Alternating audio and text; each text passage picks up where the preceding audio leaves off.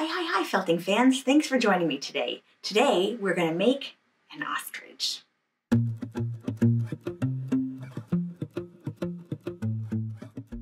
So this channel is all about needle felting. I am fairly new to needle felting, so I decided to make a YouTube channel so I could document all of my felting blunders and, all the things that I'm trying to do.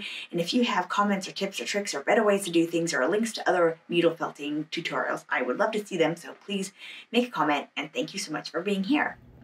I'm thinking to use this sturdy wire so that maybe it could stand up.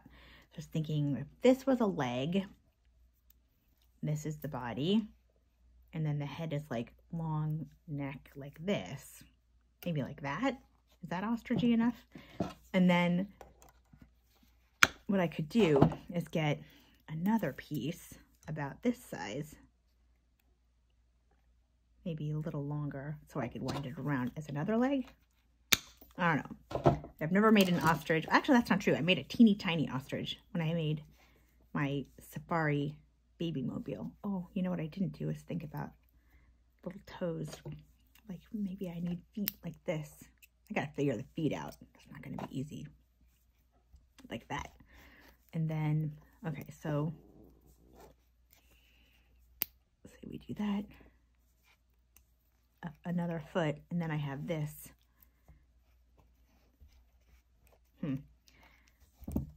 To like wrap around this way. And then I'll start trying to felt it. Okay, hold on. Jules winging her projects. I don't know. I didn't see anything online about making an ostrich, so I'm just figuring it out. Like this. Wind this around.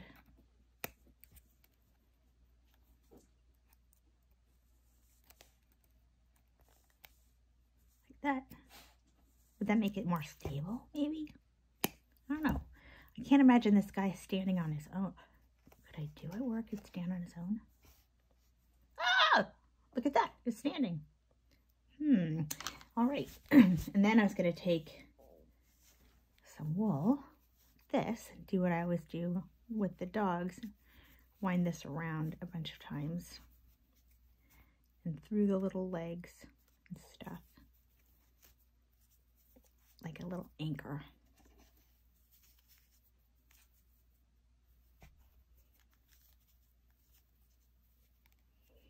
Uh-oh. There we go. Like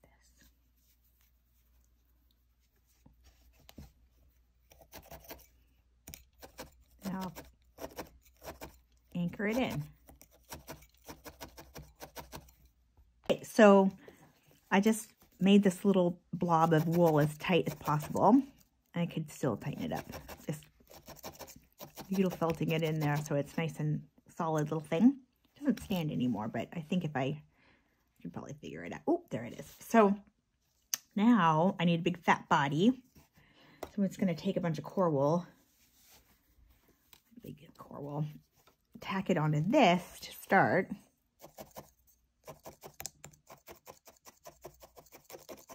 Anchor it on there. And then I think I'm going to make him have a little bit of a booty so that there's a balance. Maybe it'll stand. And then kind of tightly wind it around. Like this. I'm not being particular about the shape just yet because I don't think that will matter until I get more on here. And I want to make sure his legs will stay. For now, I'm just kind of tacking a bunch of wool on to get the big fat body. And then I'll wrap the legs. And I got to figure out the toe thing. Maybe I could just use pipe cleaner. It's actually, and then this could be the big toe. I think they have one big toe, right? And then 3 little ones. I'll have to look. Anyway, I'm going to do this a couple of times. Do a big body. This. Tack it on. Big body.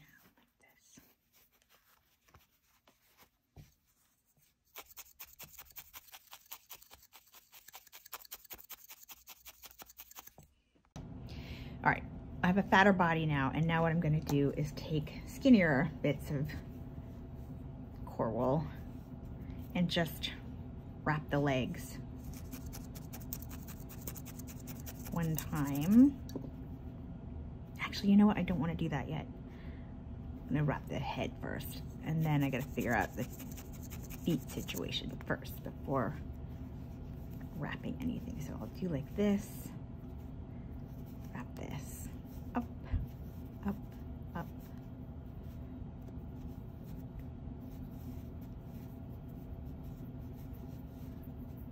Over a little and then back down.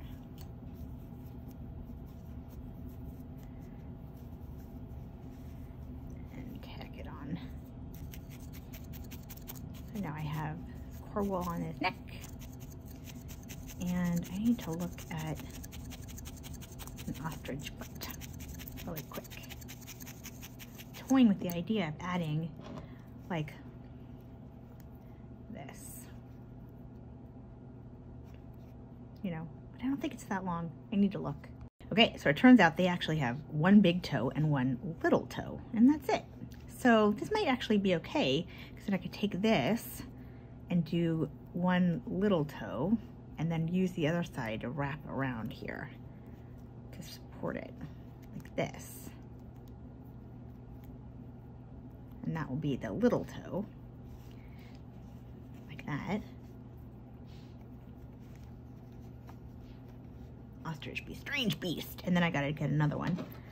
Probably should have figured out what size that was first. What was that, like, I don't know. I don't want to say this much, probably good. Maybe a little more than I had before. And I'll do the same thing on this side. Look at that. Two little toes. He kind of stands if I'm real careful. Anyway, now I'm going to get really, really, really skinny, long, skinny core wool like this. Stretch it out. This probably isn't long enough. Probably not long enough. I need longer. Longer.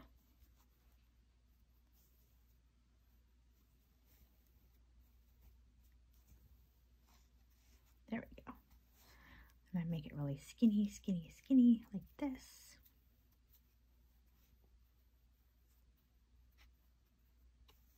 Okay. Let's see. I kind of want to wrap them very tightly so that I can add one more layer but still have skinny legs. So I'll tack it on this very well and then wrap. I'm going to figure this out. I'm going to wrap it down. And I also have to wrap each little toe, I guess. Okay.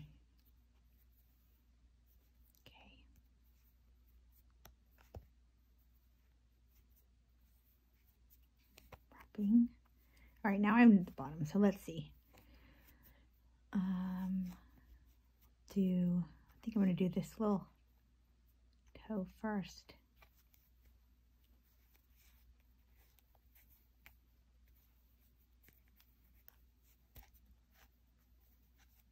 I wonder if it's just going to get too thick and if I should just do this in dark wool. Maybe. I think I'll wait on the toe. That toe. But I could do this toe because this one's going to be much fatter. I think that toe is much skinnier. So we might just do that in a different colored wool. Whatever the wool is, I'm going to end up using like gray or something. I'm going to go back up, right around like this, tight, and then go back up his little leg. Try to make the wool flat like this so it's nice and smooth up his leg.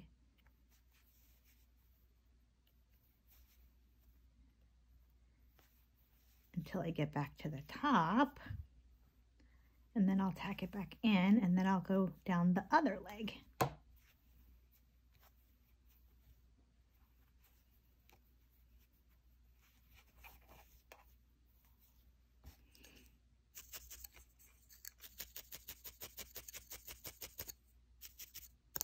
we go.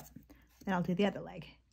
All right, so I gotta make the head. I was gonna make it separately, but now looking at pictures of ostrich, it's just basically like a sort of like this oval shape, and I think it might actually be easier to do it on the ostrich. So what I think I'm gonna do is tack some wool onto the neck like this, and then just start building up a head like this. I'm gonna make a circle, and then I'm gonna just kind of like this flat shape.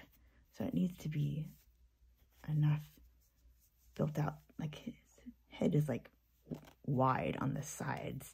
So I'm gonna wind it around like this and shape it right on it here. And then I'm gonna make a bill for his face out of clay and bake that. I think that would be cool. So I'm gonna wind it like this, and then I'm gonna make it flat this way because the head is a little bit of like a pancake shape, not really round. So first I'll tack it all in, and then I'll work on making it kind of a flat shape. So the head is kind of flat like this flat. So what I'm doing is kind of felting it this way so it's nice and flat.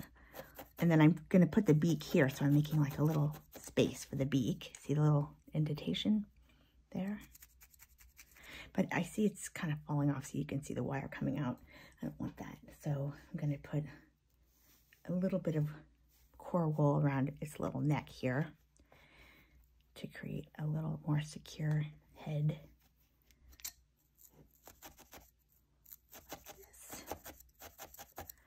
And then wrap this around. That.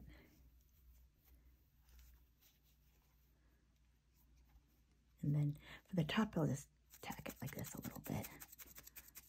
And then on the bottom, I don't know, it's probably not the best idea to put the head on like this because then I got to deal with his whole body, but that's what I did. I built up this little tower of foam things. I'm going to put my ostrich like this so that the top of his head is there, and then I could work on it.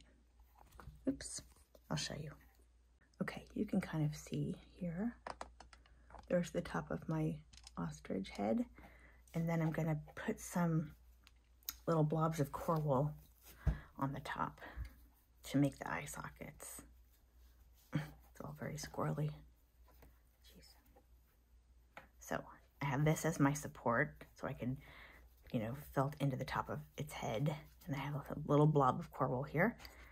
And then I'm going to make little bumps on each side. And then I'll put the eye sockets in there.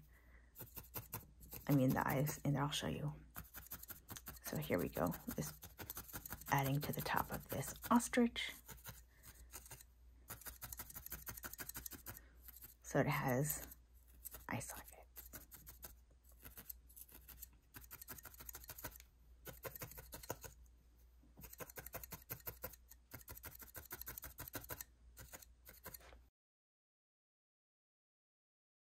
So I built up my ostrich head a little bit. It's got the little bumps on it, and I'm going to add eyeballs to each side.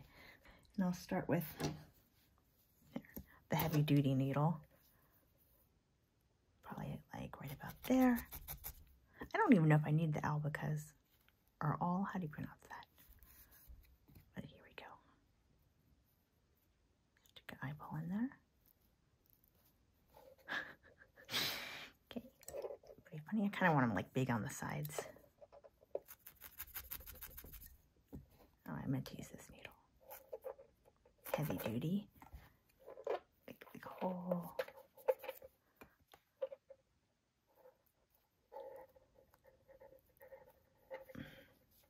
Pretty funny. Okay, so I'll glue those in, and then I'm going to make a beak.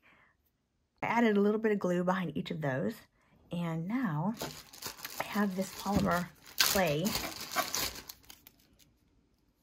Can you see it? And I'm gonna take a little bit of it, I already cut a little bit, and try to shape a beak for this Now the beak looks like it maybe, it's a little flat. I don't really know how it looks. Like this, maybe. I was trying to shape about that wide. Anyway, I'm gonna try to shape this little beak, and then I'll paint it so that it's more of a light color. I'll paint it, and I'll show you that when I'm done. So I made this little polymer thing that I think looks like a good beak. Potentially, can you see that? But I also think what I'm gonna do is stick a little piece of metal in it, and hopefully I can cook that. It's no big deal. What I want to do, I think, is put a piece of metal in it like this. So I have something to like stick in the glue into there, you know, and I can have something to hold on to right now. And I want to put like, see the little line I made, but I keep messing it up. Like make this little line that's going to be this side of his little mouth, like the beak, the side of the beak. I feel like I'm making it worse.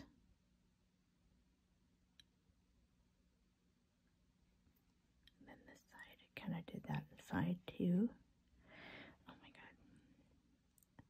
Clay is not my thing. There. Now is it straight? Does it look straight?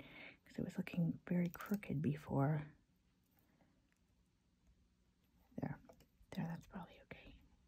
All right, so I think that the beaks are like a off-whitish kind of color. So I'm going to put some light brown, a little light brown, and a little bit of white, and like make it really pale. Maybe that was too much brown.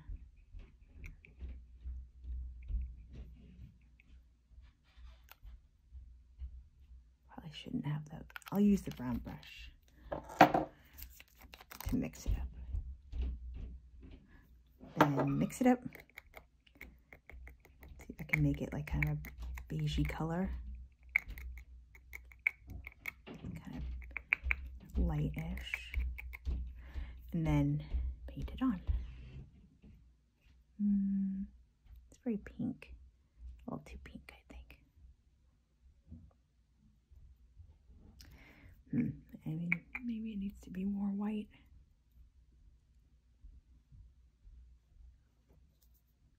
I don't think it's terrible. I just think it's probably not quite the right color, but maybe I'll add a little more white and we'll see. Not terrible though. It's kind of cute.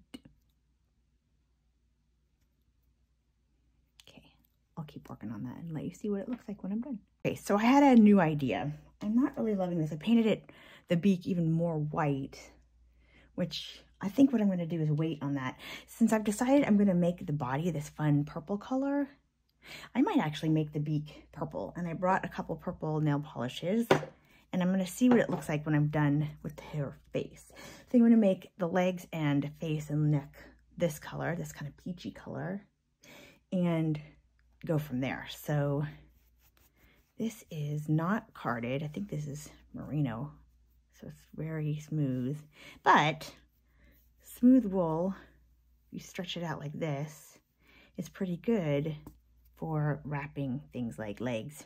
So that's what I'm going to do. I'm going to tack it on up here at the top, like this, and then I'm going to wrap her legs and neck, and then I'm going to put it on her head, and this is going to be her color. And I will show you what it looks like when I'm done. But let me at least wrap this one leg with you. So I'm wrapping this leg like this because I want to see what happens when we get to the toes. How's that going to work? This piece is not super long, so I need it to do like this. See, I might have to come back for that. Like that.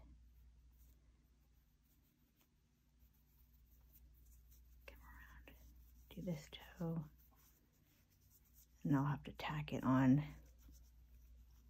here.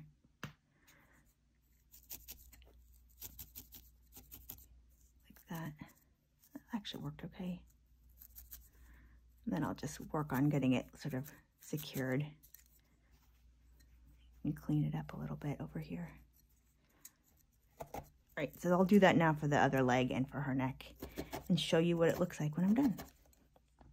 Okay, so I wrapped the neck and her little legs with the kind of peach color, but for the head, I think what I'm gonna do is take some of the peach and then put it in these dog carters that I have and make it more of a, I mean, I call them dog carters, they're dog brushes, and then make it more carded.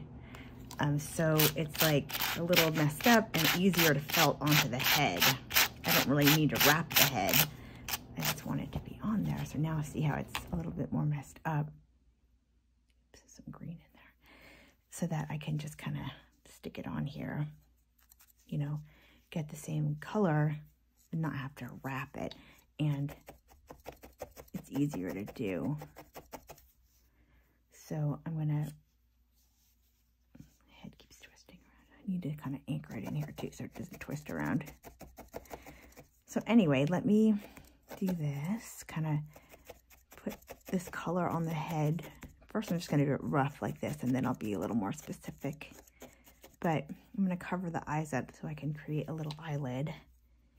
And I want to tack it onto the neck in such a way that our head stops spinning around like it was. And once I get to the part where I do the eyelids, I will show you. But for now, I'm going to card a little more of the merino and put more of it on her head so that her head matches this color. Right now it's still mostly coral. So I have done a lot more pink on its face. I covered up his eyes. Can you see that? So he looks like a little blindy blind. And then I'm gonna kind of cut here where the eyes are and where these eyes are.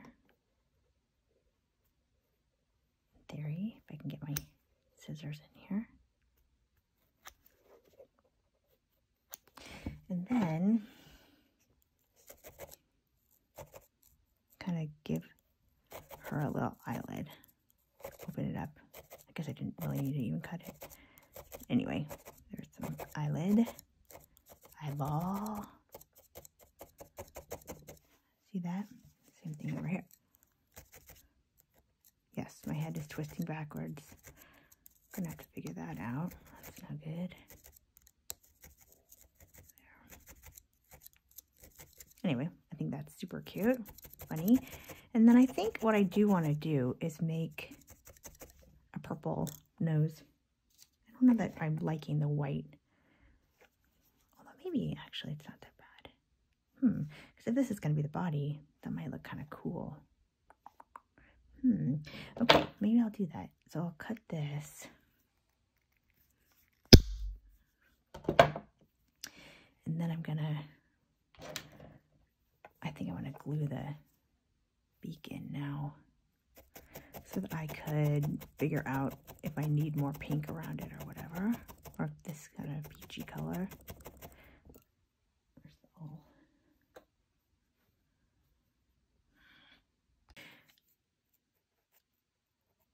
Thinking that might be good right there.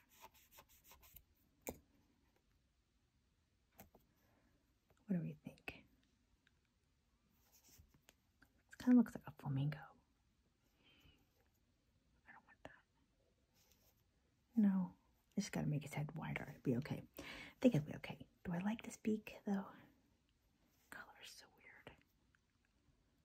Would it be cuter if it was a purple beak? Maybe.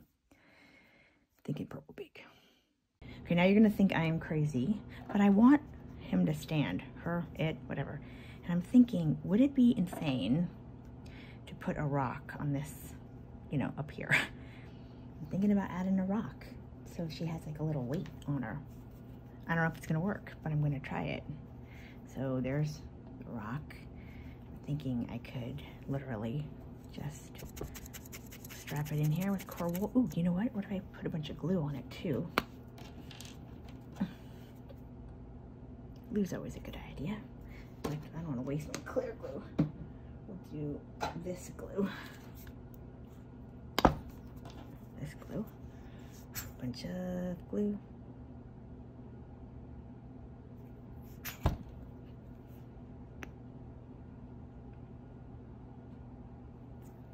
Pile of glue. Glue the rock right on there. Oh, now it's this heavy. Ah. Well, I didn't expect that. Okay.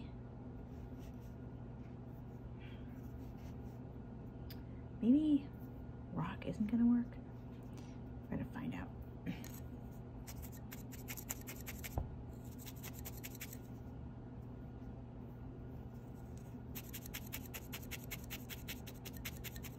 Anyway, there's my rock. Gotta be really careful when I use felt because I don't want to be hitting my needle against this rock. So far, no good, but let's see. Yeah, look at that. She's standing with the rock. All right, well, let's see what happens. I'm gonna add this purple now, and I'm gonna just make it like, I just want our body to be like kind of fun and fluffy and no big deal. How do I do it? Kind of like this, I guess. Wrap it up like this.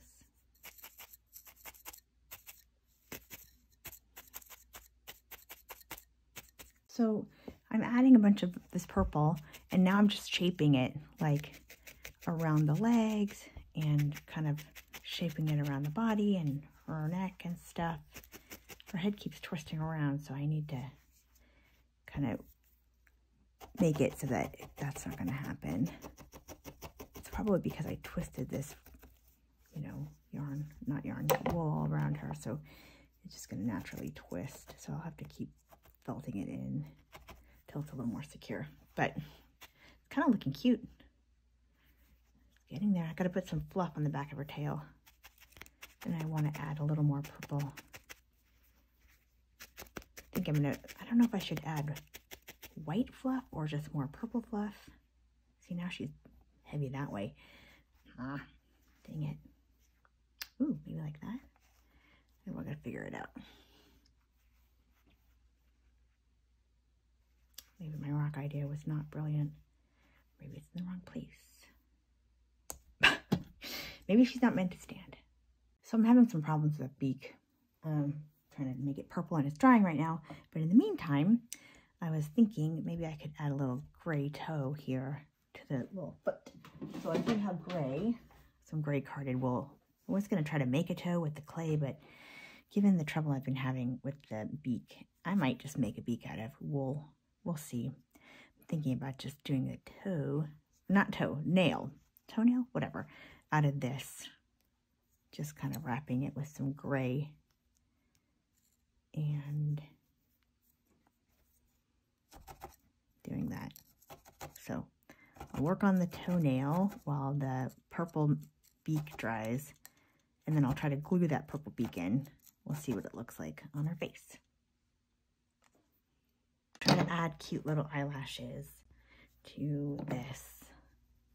I think we need black that's like this. You know, it has like long threads. And then we'll take a skinny needle and, can you see this?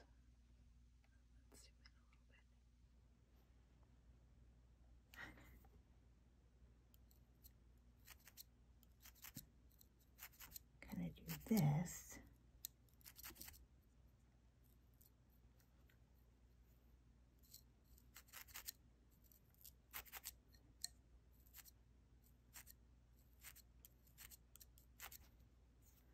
And then cut them.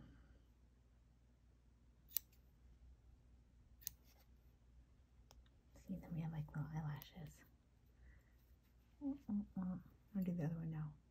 So Sean pointed out that the head is a little bit too like there's too much here going on here. That an ostrich looks more like this, you know. So I need to work on making it a little less bulbous over here, like that.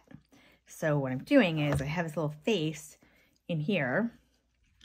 Can you see that? And then I'm just working on kind of getting that bump down on the back of its head. And I think it'll help keep his head straight too, rather than twisting all around, because I'm felting it a little bit tougher. So keep doing that and work on making that less of a bulb, like less of a bend back there. Not bend, what am I trying to say? Bulge, that's the word. The other thing I did, which I'm going to do a little bit more, is take a little bit of the color of her head and do something similar to what I was doing to her eyes, and kind of put it like this over the beak, so that it's a little more seamless looking, not just stuck on there and glued on, but kind of wrap it around here like this, so that the beak is like a little bit more covered with some wool and looks like more part of her face,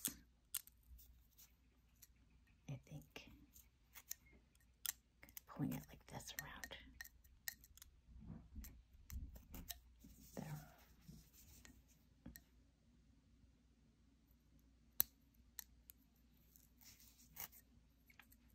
There we go. I think it looks good. Better.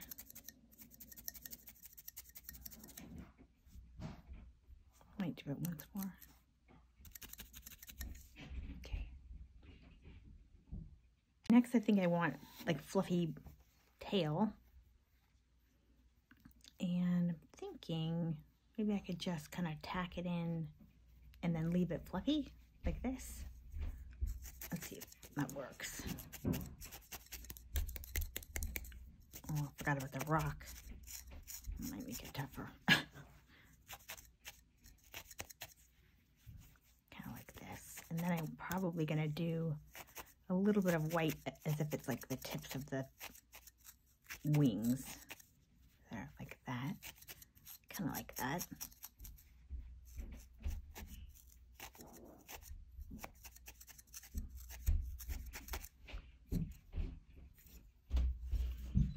I like that.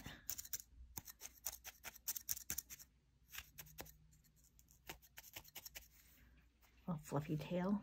Is that fluffy enough? Might need a little more fluff. So my battery died while I was doing the fluff on the tail, and I thought I was recording when I was putting the fluff on for the little wings, but I was not. So I'm just showing you here. I added fluff here for the wings and for the tail, and I think she's done. But Morgan, who I'm making this for, asked me to add a little tuft of hair to the top, so it looked like she has a little tuft of purple hair. So I'm not sure. Like that, I guess? What would it look like? That doesn't look good. Let me see. All right, I found a bunch of purple that's smoother. And I wonder, I could, I guess, take like a little bit of each. Like a little like this. This one really matches, I think. Maybe these two is good. Like that somehow. And then what, like, maybe kind of similar to what I did with the eyelashes. I could just poke it in her little head.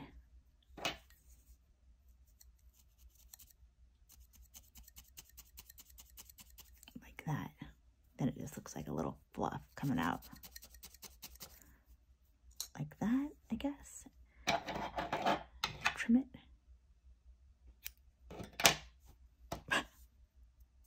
Punk rock. Ostrich. Not sure. I'll have to ask her if that's what she meant. Like a little punk rock purple. Punk rock purple. Wah, wah, wah. I think she's cute. Here's the finished ostrich with her little purple tuft and her little purple beak, and I think she turned out pretty good for a first attempt.